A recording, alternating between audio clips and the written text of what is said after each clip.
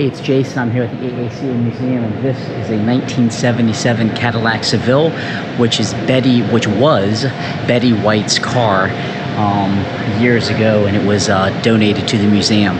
So I want to go in and give you a walk around, just a video. I'm not going to be doing a lot of talking, to try to get you up close and personal to this 77 Cadillac that was Betty White's.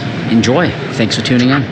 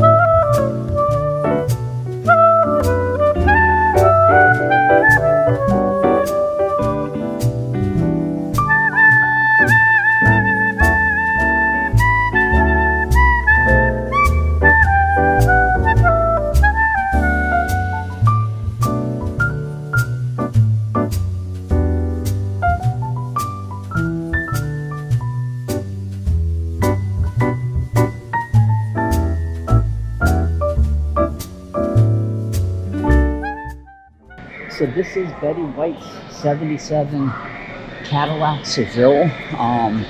Jay Leno actually called the museum and wanted this shipped out to the Los Angeles area for Betty White's 100th birthday.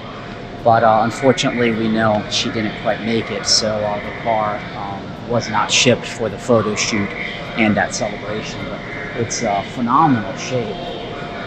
The interior is just perfect.